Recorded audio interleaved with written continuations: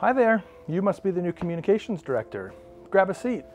Hey, thanks, I'm Matt. Good to meet you, Matt. I'm Guy. I do all the HR stuff around here. So you're Guy, the HR guy? Yep. Is that funny?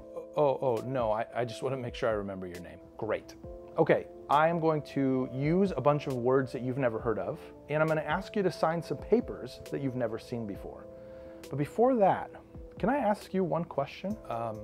Sure, what's your question? Have you spoken to the church comm sage? The what? The church comm sage. I don't have any idea what that is. Who is it? Who are they? Rumor has it, there is a church communications sage. He is hidden away beyond the snowy peaks, past the rainy jungles, roaring rivers, and dry, hot deserts. It is said to be quite the arduous journey. Don't worry, we actually found out where he was and we offered him a position and now he's on staff. Travel expenses were just adding up like crazy. Tell you what, let's pause this conversation. Why don't we circle back once you're done talking with the comm sage? Oh, and ask him this. Okay, I will. Who disturbs the comm sage? Oh, I'm sorry, I can come back later. I'm the new comm guy. Oh, nice, come on in. Thanks. So I'm supposed to ask you a question.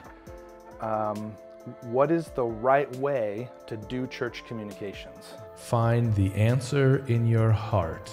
Wait, is this some kind of Disney special? Oh, sorry about that. I was looking at the wrong cue card. There is no single right way. I'm gonna be honest, that doesn't really sound like a helpful answer. Oh, but it is. You are the one that will learn the right way for this congregation and this community. There are a lot of talking heads out there, myself included.